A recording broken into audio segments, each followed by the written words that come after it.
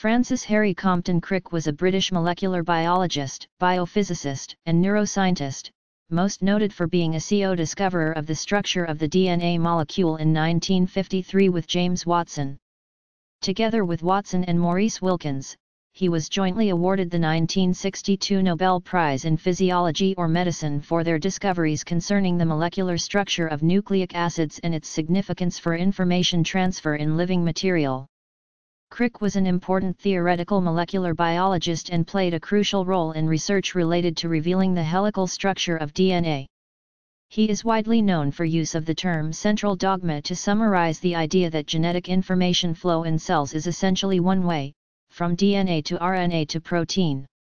During the remainder of his career, he held the post of J.W. Kieckheger Distinguished Research Professor at the Salk Institute for Biological Studies in La Jolla, California. His later research centered on theoretical neurobiology and attempts to advance the scientific study of human consciousness. He remained in this post until his death. He was editing a manuscript on his deathbed, a scientist until the bitter end according to Christoph Koch. Post-World War II life and work. In 1947, aged 31, Crick began studying biology and became part of an important migration of physical scientists into biology research. This migration was made possible by the newly won influence of physicists such as Sir John Randall, who had helped win the war with inventions such as radar. Crick had to adjust from the elegance and deep simplicity of physics to the elaborate chemical mechanisms that natural selection had evolved over billions of years. He described this transition as, almost as if one had to be born again. According to Crick, the experience of learning physics had taught him something important: hubris and the conviction that since physics was already a success, great advances should also be possible in other sciences such as biology. Crick felt that this attitude encouraged him to be more daring than typical biologists who tended to concern themselves with the daunting problems of biology and not the past successes of physics. For the better part of 2 years, Crick worked on the physical properties of cytoplasm at Cambridge's Strangeways Research Laboratory, headed by Honor Bridget Fell, with a Medical Research Council studentship, until he joined Max Perutz and John Kendrew at the Cavendish Laboratory. The Cavendish Laboratory at Cambridge was under the general direction of Sir Lawrence Bragg, who had won the Nobel Prize in 1915 at the age of 25. Bragg was influential in the effort to beat a leading American chemist, Linus Pauling, to the discovery of DNA's structure, after having been pipped at the post by Pauling's success in determining the alpha helix structure of proteins. At the same time, Bragg's Cavendish Laboratory was also effectively competing with King's College London, whose biophysics department was under the direction of Randall. Randall had refused Crick's application to work at King's College. Francis Crick and Maurice Wilkins of King's College were personal friends, which influenced subsequent scientific events as much as the close friendship between Crick and James Watson. Crick and Wilkins first met at King's College and not, as erroneously recorded by two authors, at the Admiralty during World War II. He married twice, fathered 3 children and was the grandfather of 6 grandchildren. His brother Anthony predeceased him in 1966. Early life and education. Crick was the first son of Harry Crick and Annie Elizabeth Crick. He was born and raised in Weston Favell, then a small village near the English town of Northampton, in which Crick's father and uncle ran the family's boot and shoe factory. His grandfather, Walter Drawbridge Crick, an amateur naturalist, wrote a survey of local foraminifera, single-celled protists with shells, corresponded with Charles Darwin, and had 2 gastropods, snails or slugs, named after him. At an early age, Francis was attracted to science and what he could learn about it from books. As a child, he was taken to church by his parents. But by about age 12, he said he did not want to go anymore, as he preferred a scientific search for answers over religious belief. Walter Crick, his uncle, lived in a small house on the south side of Abington Avenue. He had a shed at the bottom of his little garden where he taught Crick to blow glass, do chemical experiments and to make photographic prints. When he was 8 or 9 he transferred to the most junior form of the Northampton Grammar School, on the Billing Road. This was about from his home so he could walk there and back, by Park Avenue South and Abington Park Crescent, but he more often went by bus or, later, by bicycle. The teacher Miss Holding was an inspired teacher and made everything interesting. The teaching in the higher forms was satisfactory, but not as stimulating. After the age of 14, he was educated at Mill Hill School in London, on scholarship, where he studied mathematics, physics, and chemistry with his best friend John Shilston. He shared the Walter Knox Prize for Chemistry on Mill Hill School's Foundation Day, Friday, July 7, 1933. He declared that his success was inspired by the quality of teaching he received whilst a pupil at Mill Hill. At the age of 21, Crick earned a Bachelor of Science degree in physics from University College London. Crick had failed to gain a place at a Cambridge college, probably through failing their requirement for Latin. Crick began his PhD at UCL but was interrupted by World War II. He later became a PhD student and honorary fellow of Gonville and Caius College, Cambridge, and mainly worked at the Cavendish Laboratory and the Medical Research Council, MRC, Laboratory of Molecular Biology in Cambridge. He was also an honorary fellow of Churchill College, Cambridge, and of University College, London. Crick began a PhD research project on measuring viscosity of water at high temperatures, which he later described as the dullest problem imaginable, in the laboratory of physicist Edward Neville da Costa Andrade at University College London, but with the outbreak of World War II, in particular, an incident during the Battle of Britain when a bomb fell through the roof of the laboratory and destroyed his experimental apparatus, Crick was deflected from a possible career in physics. During his second year as a PhD student, however, he was awarded the Carey Foster Research Prize, a great honor. He did postdoctoral work at the Polytechnic Institute of Brooklyn. During World War II, he worked for the Admiralty Research Laboratory, from which emerged a group of many notable scientists, including David Bates, Robert Boyd, George Deacon, John Gunn, Harry Massey, and Neville Mott. He worked on the design of magnetic and acoustic mines, and was instrumental in designing a new mine that was effective against German minesweepers. Death. Crick died of colon cancer on the morning of July 28, 2004 at the University of California, San Diego, UCSD, Thornton Hospital in La Jolla. He was cremated and his ashes were scattered into the Pacific Ocean. A public memorial was held on September 27, 2004 at the Salk Institute, La Jolla, near San Diego, California. Guest speakers included James Watson, Sidney Brenner, Alex Rich, Seymour Benzer, Aaron Klug, Christoph Cook, Pat Chichland, Vilayanar Ramachandran, Tommaso Poggio, Leslie Orgel, Terry Sejanowski, his son Michael Crick, and his youngest daughter Jacqueline Nichols. A private memorial for family and colleagues was held on August 3, 2004. Research. Crick was interested in two fundamental unsolved problems of biology: how molecules make the transition from the non-living to the living, and how the brain makes a conscious mind. He realized that his background made him more qualified for research on the first topic in the field of biophysics. It was at this time of Crick's transition from physics to biology that he was influenced by both Linus Pauling and Erwin Schrödinger. It was clear in theory that covalent bonds in biological molecules could provide the structural stability needed to hold genetic information in cells. It only remained as an exercise of experimental biology to discover exactly which molecule was the genetic molecule. In Crick's view, Charles Darwin's theory of evolution by natural selection, Gregor Mendel's genetics and knowledge of the molecular basis of genetics, when combined, revealed the secret of life. Crick had the very optimistic view that life would very soon be created in a test tube. However, some people, such as fellow researcher and colleague Esther Lederberg, thought that Crick was unduly optimistic. It was clear that some macromolecule such as a protein was likely to be the genetic molecule. However, it was well known that proteins are structural and functional macromolecules, some of which carry out enzymatic reactions of cells. In the 1940s, some evidence had been found pointing to another macromolecule, DNA, the other major component of chromosomes, as a candidate genetic molecule. In the 1944 Avery-MacLeod-McCarty experiment, Oswald Avery and his collaborators showed that a heritable phenotypic difference could be caused in bacteria by providing them with a particular DNA molecule. However, other evidence was interpreted as suggesting that DNA was structurally uninteresting and possibly just a molecular scaffold for the apparently more interesting protein molecules.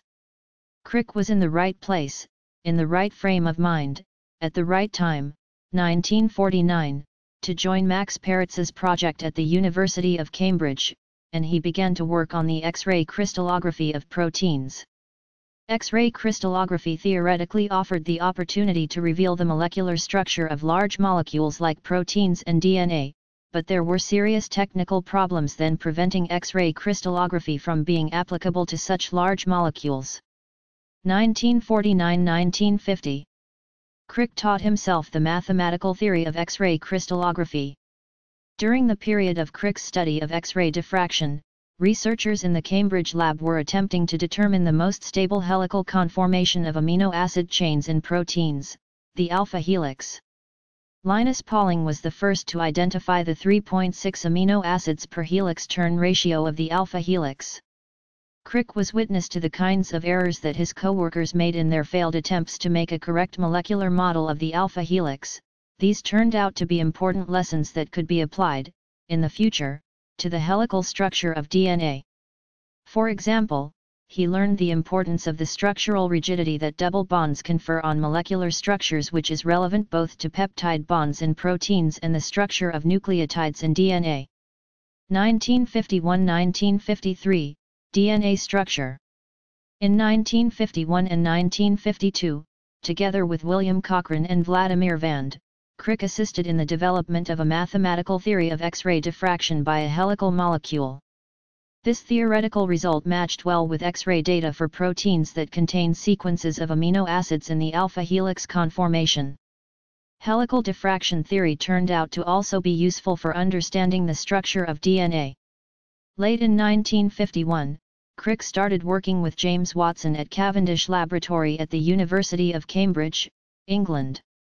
Using Photo 51, the X-ray diffraction results of Rosalind Franklin and her graduate student Raymond Gosling of King's College London, given to them by Gosling and Franklin's colleague Wilkins, Watson and Crick together developed a model for a helical structure of DNA, which they published in 1953.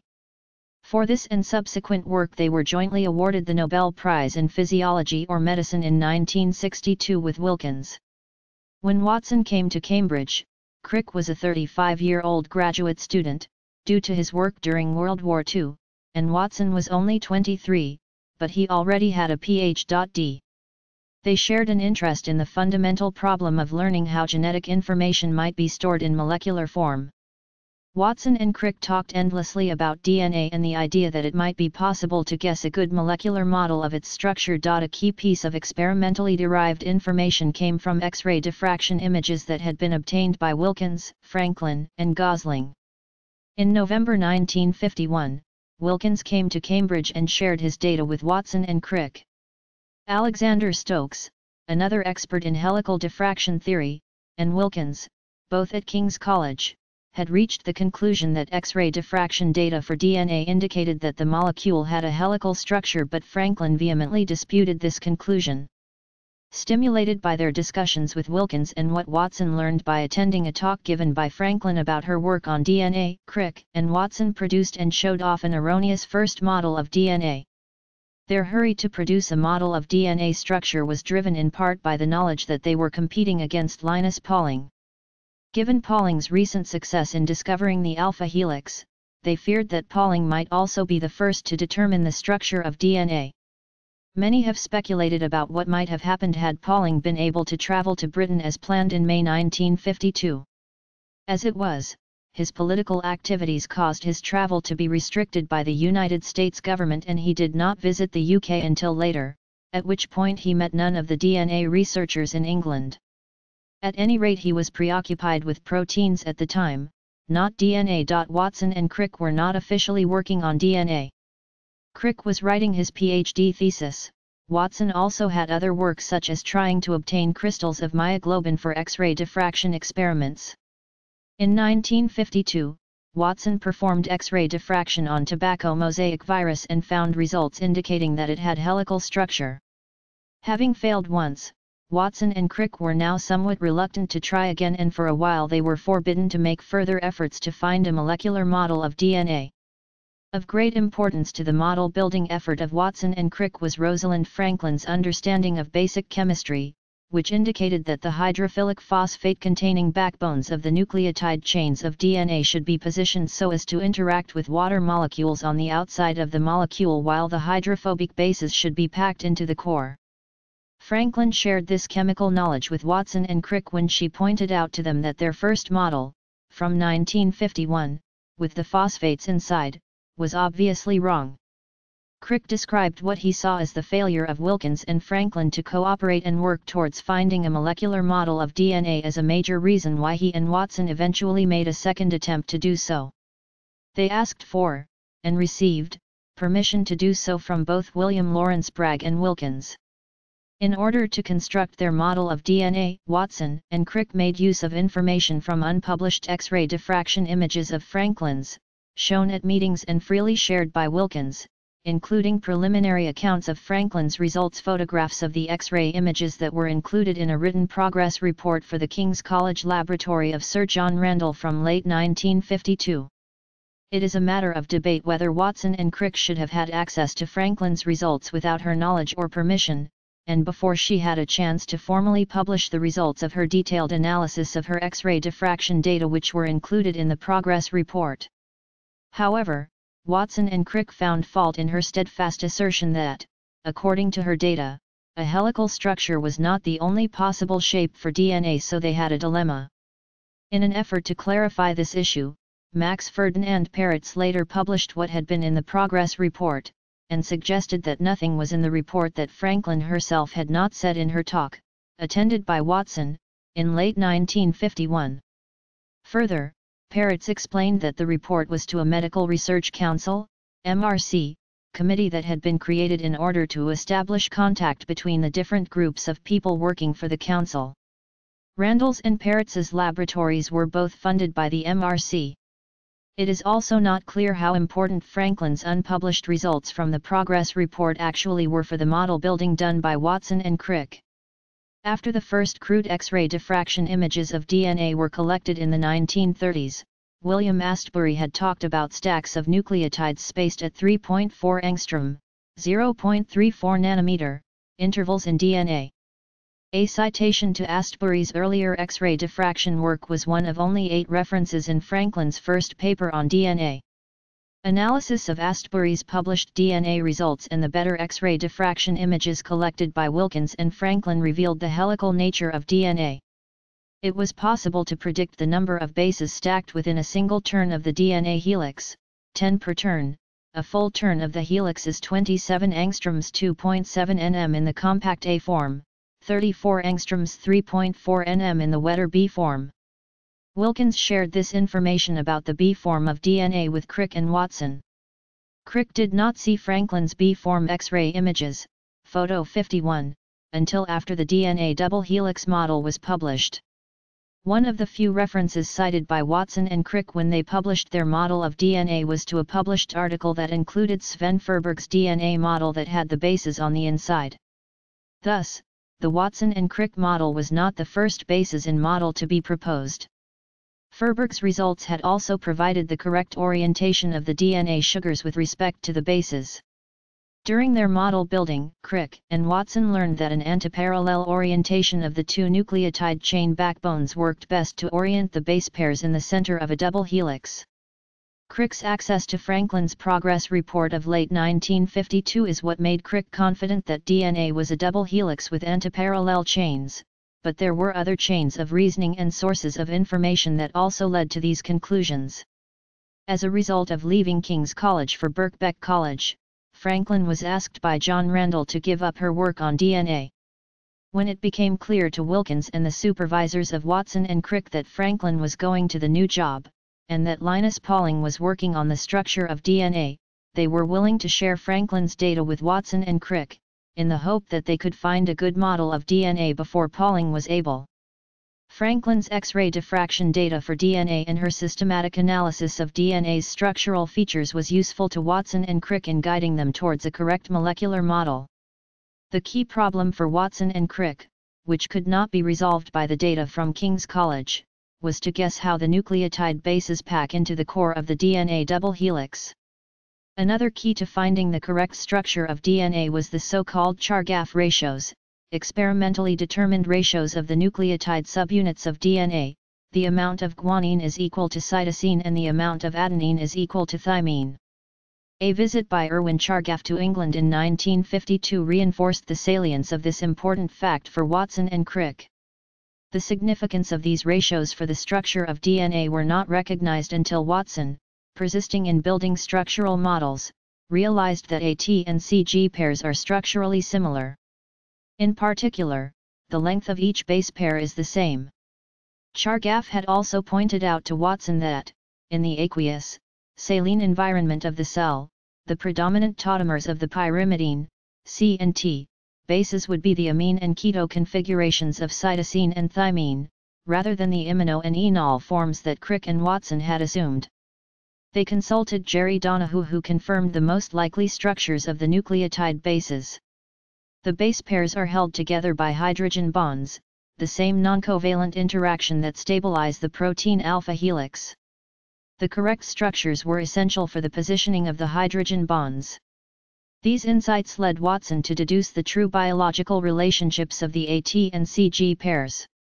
After the discovery of the hydrogen-bonded AT and CG pairs, Watson and Crick soon had their anti-parallel, double helical model of DNA, with the hydrogen bonds at the core of the helix providing a way to unzip the two complementary strands for easy replication, the last key requirement for a likely model of the genetic molecule.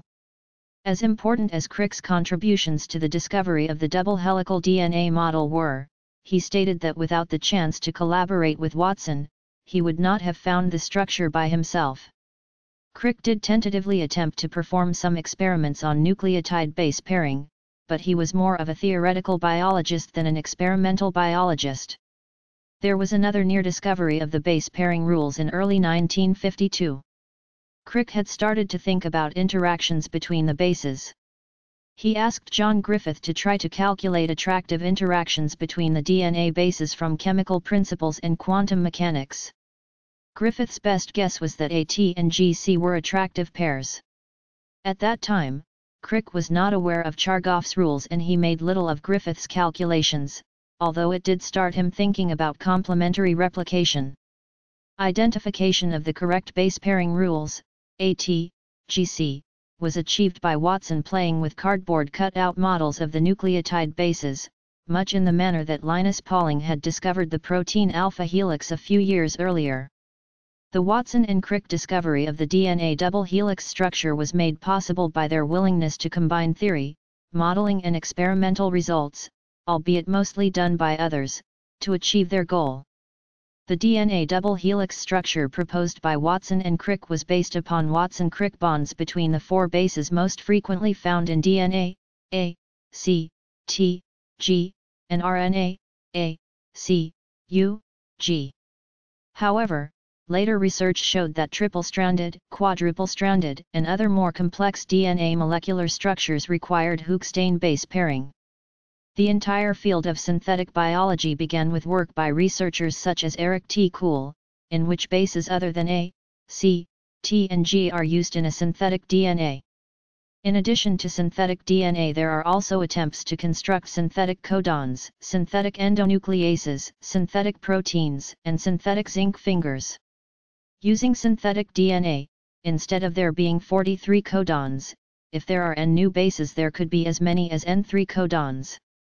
Research is currently being done to see if codons can be expanded to more than 3 bases. These new codons can code for new amino acids. These synthetic molecules can be used not only in medicine, but in creation of new materials.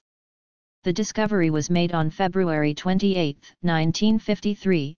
The first Watson-Crick paper appeared in Nature on April 25, 1953.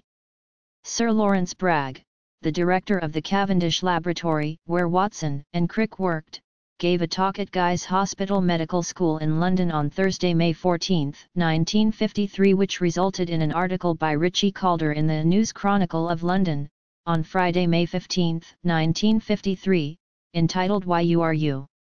Nearer Secret of Life. The news reached readers of the New York Times the next day.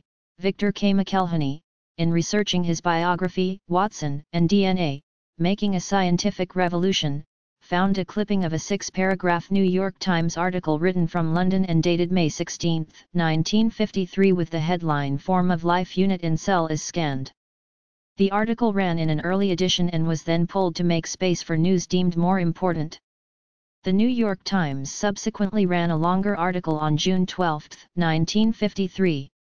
The university's undergraduate newspaper Varsity also ran its own short article on the discovery on Saturday, May 30, 1953.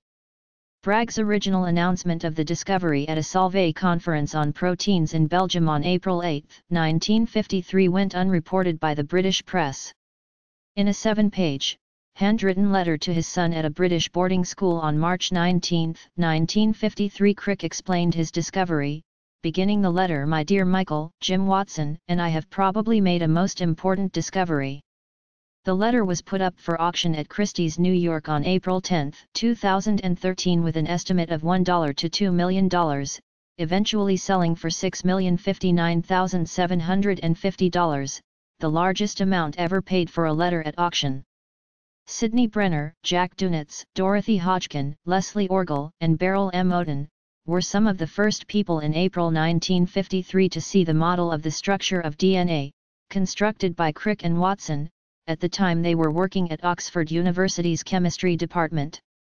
All were impressed by the new DNA model, especially Brenner, who subsequently worked with Crick at Cambridge in the Cavendish Laboratory and the new Laboratory of Molecular Biology. According to the late Dr. Beryl Oden, later Rimmer, they all traveled together in 2 cars once Dorothy Hodgkin announced to them that they were off to Cambridge to see the model of the structure of DNA. Orgel also later worked with Crick at the Salk Institute for Biological Studies. In addition, the entire field of synthetic biology began with researchers such as Eric T. Kuhl, where bases other than A, C, T and G are used in a synthetic DNA.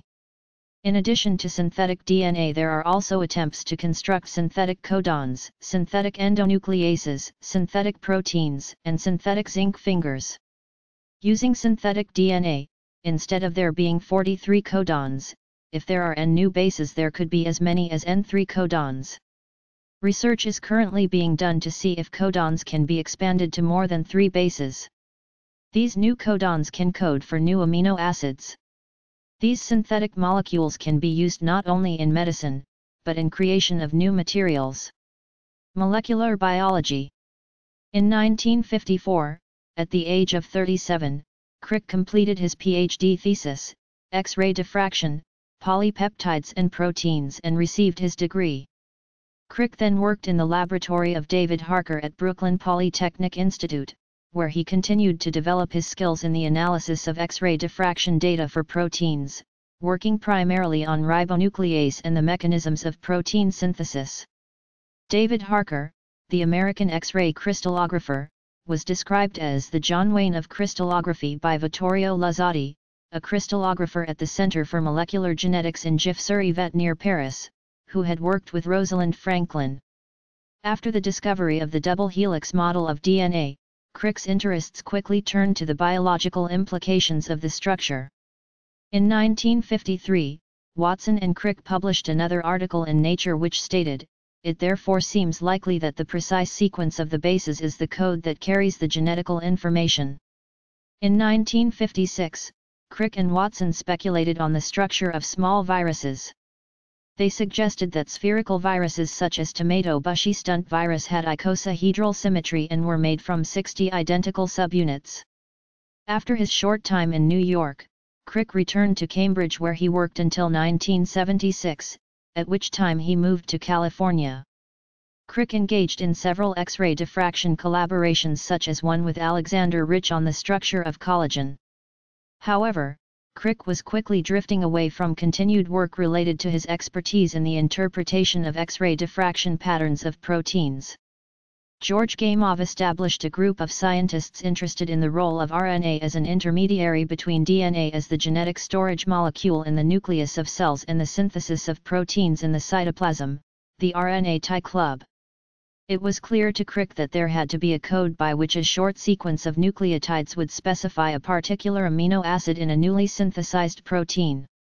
In 1956, Crick wrote an informal paper about the genetic coding problem for the small group of scientists in Gamow's RNA group. In this article, Crick reviewed the evidence supporting the idea that there was a common set of about 20 amino acids used to synthesize proteins. Crick proposed that there was a corresponding set of small adapter molecules that would hydrogen bond to short sequences of a nucleic acid, and also link to one of the amino acids. He also explored the many theoretical possibilities by which short nucleic acid sequences might code for the 20 amino acids. During the mid to late 1950s, Crick was very much intellectually engaged in sorting out the mystery of how proteins are synthesized. By 1958, Crick's thinking had matured and he could list in an orderly way all of the key features of the protein synthesis process. Genetic information stored in the sequence of DNA molecules. A messenger RNA molecule to carry the instructions for making one protein to the cytoplasm. Adapter molecules, they might contain nucleotides, to match short sequences of nucleotides in the RNA messenger molecules to specific amino acids. Ribonucleic protein complexes that catalyze the assembly of amino acids into proteins according to the messenger RNA. The adapter molecules were eventually shown to be trinas and the catalytic ribonucleic protein complexes became known as ribosomes. An important step was later realization, in 1960, that the messenger RNA was not the same as the ribosomal RNA. None of this, however, answered the fundamental theoretical question of the exact nature of the genetic code. In his 1958 article, Crick speculated, as had others, that a triplet of nucleotides could code for an amino acid. Such a code might be degenerate, with 4 times 4 times 4 equals 64 possible triplets of the 4 nucleotide subunits while there were only 20 amino acids. Some amino acids might have multiple triplet codes. Crick also explored other codes in which, for various reasons, only some of the triplets were used, magically producing just the 20 needed combinations. Experimental results were needed, theory alone could not decide the nature of the code. Crick also used the term central dogma to summarize an idea that implies that genetic information flow between macromolecules would be essentially one way. DNA, RNA, protein. Some critics thought that by using the word dogma, Crick was implying that this was a rule that could not be questioned, but all he really meant was that it was a compelling idea without much solid evidence to support it. In his thinking about the biological processes linking DNA genes to proteins, Crick made explicit the distinction between the materials involved, the energy required, and the information flow. Crick was focused on this third component, information, and it became the organizing principle of what became known as molecular biology. Crick had by this time become a highly influential theoretical molecular biologist. Proof that the genetic code is a degenerate triplet code finally came from genetics experiments, some of which were performed by Crick. The details of the code came mostly from work by Marshall Nierenberg and others who synthesized synthetic RNA molecules and used them as templates for in vitro protein synthesis. Nierenberg first announced his results to a small audience in Moscow at a 1961 conference. Crick's reaction was to invite Nierenberg to deliver his talk to a larger audience. Controversy. An enduring controversy has been generated by Watson and Crick's use of DNA X-ray diffraction data collected by Franklin and Gosling. The controversy arose from the fact that some of Franklin's unpublished data were used without her knowledge or consent by Watson and Crick in their construction of the double helix model of DNA. Of the 4 DNA researchers, only Franklin had a degree in chemistry, Wilkins and Crick had backgrounds in physics, Watson in biology. Prior to publication of the double helix structure, Watson and Crick had little direct interaction with Franklin herself.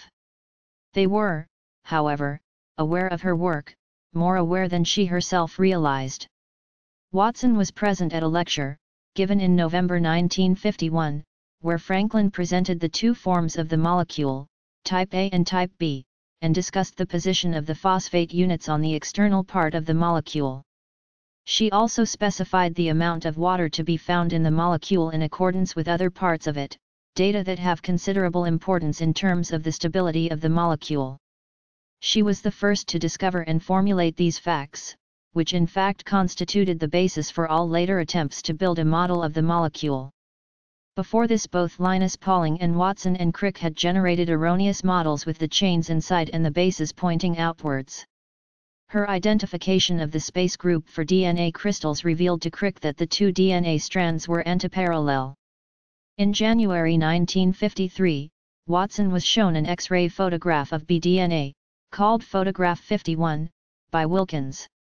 Wilkins had been given Photograph 51 by Rosalind Franklin's PhD student Raymond Gosling. Wilkins and Gosling had worked together in the Medical Research Council's, MRC, biophysics unit before Director John Randall appointed Franklin to take over both DNA diffraction work and guidance of Gosling's thesis. It appears that Randall did not communicate effectively with them about Franklin's appointment, contributing to confusion and friction between Wilkins and Franklin. In the middle of February 1953, Crick's thesis advisor, Max Perutz, gave Crick a copy of a report written for a Medical Research Council Biophysics Committee visit to King's in December 1952, containing data from the King's group, including some of Franklin's crystallographic calculations. Franklin was unaware that Photograph 51 and other information had been shared with Crick and Watson.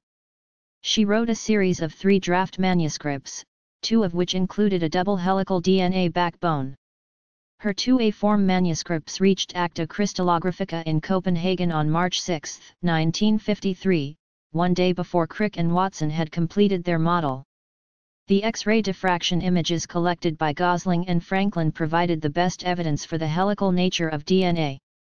Franklin's experimental work thus proved crucial in Watson and Crick's discovery. Her experimental results provided estimates of the water content of DNA crystals, and these results were most consistent with the 3 sugar phosphate backbones being on the outside of the molecule. Franklin's X-ray photograph showed that the backbones had to be on the outside. Although she at first insisted vehemently that her data did not force one to conclude that DNA has a helical structure, in the drafts she submitted in 1953 she argues for a double helical DNA backbone. Her identification of the space group for DNA crystals revealed to Crick that the DNA strands were antiparallel, which helped Watson and Crick decide to look for DNA models with 2 antiparallel polynucleotide strands. In summary, Watson and Crick had 3 sources for Franklin's unpublished data: 1. Her 1951 seminar, attended by Watson; 2. Discussions with Wilkins, who worked in the same laboratory with Franklin; 3. A research progress report that was intended to promote coordination of Medical Research Council-supported laboratories. Watson, Crick, Wilkins, and Franklin all worked in MRC laboratories. Crick and Watson felt that they had benefited from collaborating with Wilkins. They offered him a CO authorship on the article that first described the double helix structure of DNA. Wilkins turned down the offer, a fact that may have led to the terse character of the acknowledgement of experimental work done at King's College in the eventual published paper. Rather than make any of the DNA researchers at King's College CO authors on the Watson and Crick double helix article, the solution that was arrived at was to publish 2 additional papers from King's College along with the helix paper. Brenda Maddox suggests that because of the importance of her experimental results in Watson and Crick's model building and theoretical analysis, Franklin should have had her name on the original Watson and Crick paper in Nature. Franklin and Gosling submitted their own joint second paper to Nature at the same time as Wilkins, Stokes, and Wilson submitted theirs, i.e. the third paper on DNA. Watson's portrayal of Franklin in The Double Helix, written after Franklin's death when libel laws did not apply anymore, was negative and gave the appearance that she was Wilkins' assistant and was unable to interpret her own DNA data.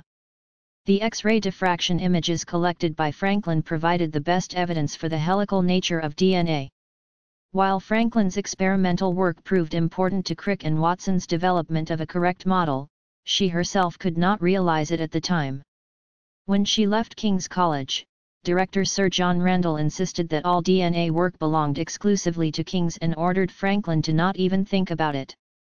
Franklin subsequently did superb work in J.D. Bernal's lab at Birkbeck College with the tobacco mosaic virus, extending ideas on helical construction.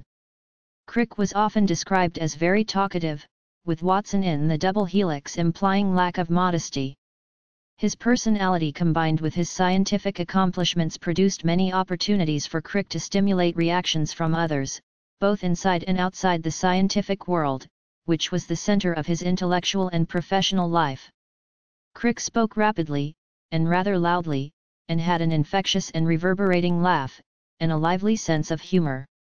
One colleague from the Salk Institute described him as a brainstorming intellectual powerhouse with a mischievous smile. Francis was never mean-spirited, just incisive. He detected microscopic flaws in logic.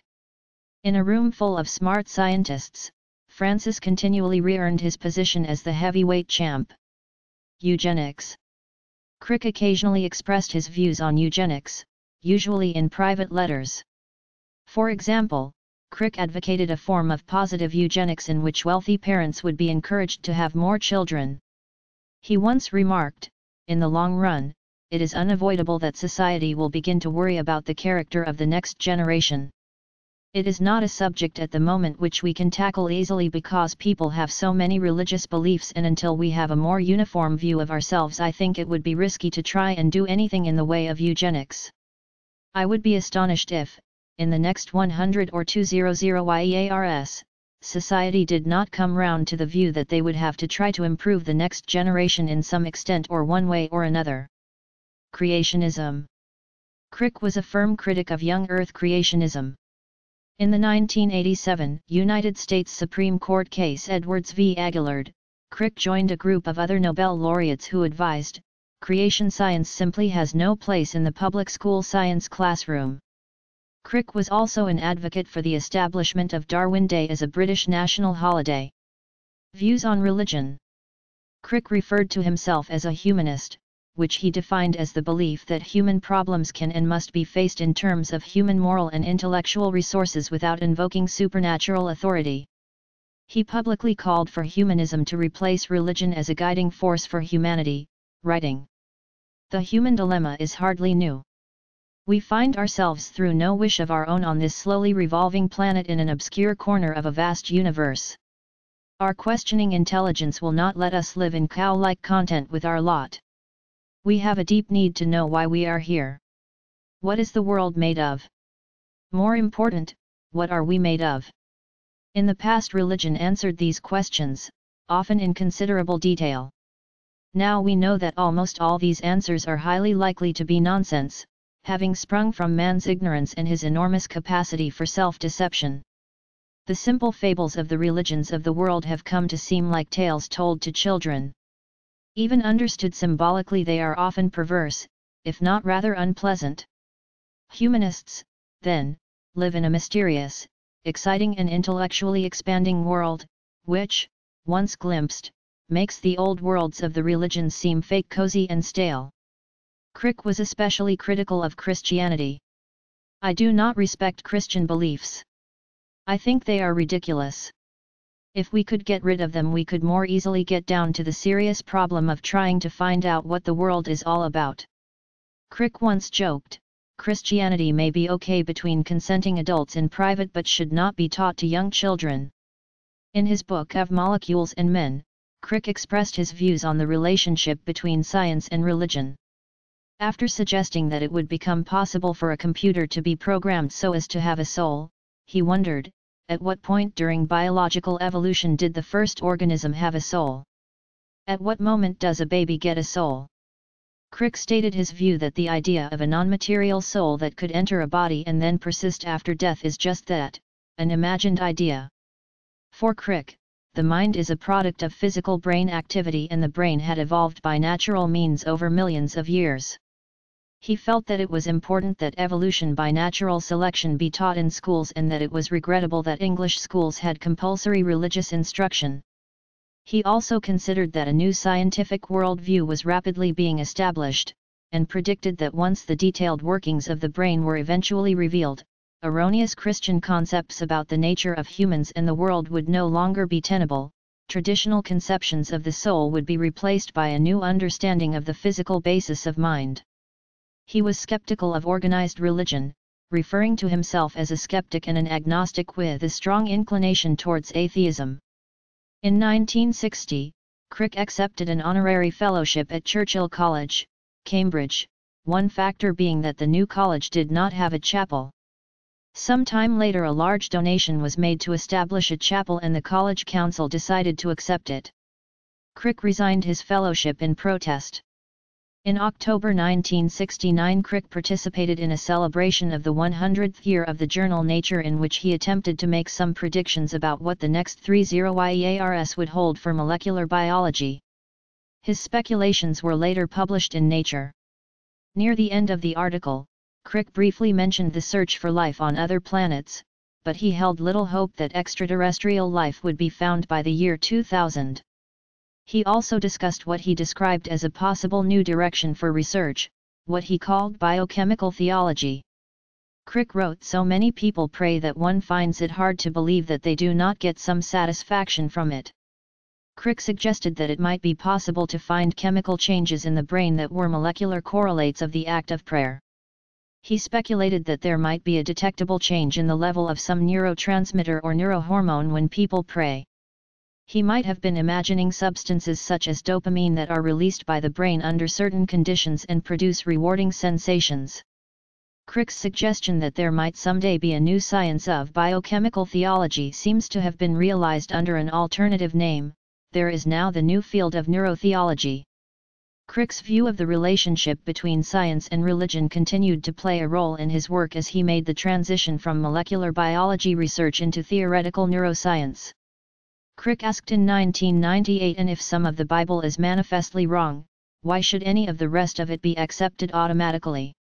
And what would be more important than to find our true place in the universe by removing one by one these unfortunate vestiges of earlier beliefs?" In 2003 he was one of 22 Nobel laureates who signed the Humanist Manifesto. Directed panspermia. During the 1960s, Crick became concerned with the origins of the genetic code. In 1966, Crick took the place of Leslie Orgel at a meeting where Orgel was to talk about the origin of life. Crick speculated about possible stages by which an initially simple code with a few amino acid types might have evolved into the more complex code used by existing organisms. At that time, everyone thought of proteins as the only kind of enzymes, and ribozymes had not yet been found. Many molecular biologists were puzzled by the problem of the origin of a protein replicating system that is as complex as that which exists in organisms currently inhabiting Earth.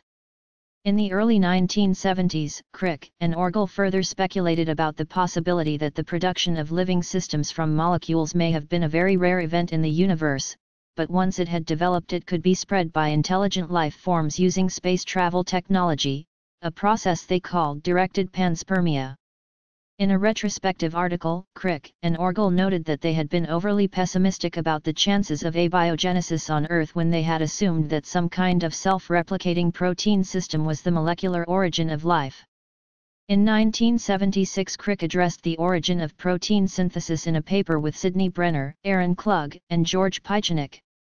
In this paper, they speculate that code constraints on nucleotide sequences allow protein synthesis without the need for a ribosome. It, however, requires a 5-base binding between the mRNA and tRNA with a flip of the anticodon creating a triplet coding, even though it is a 5-base physical interaction.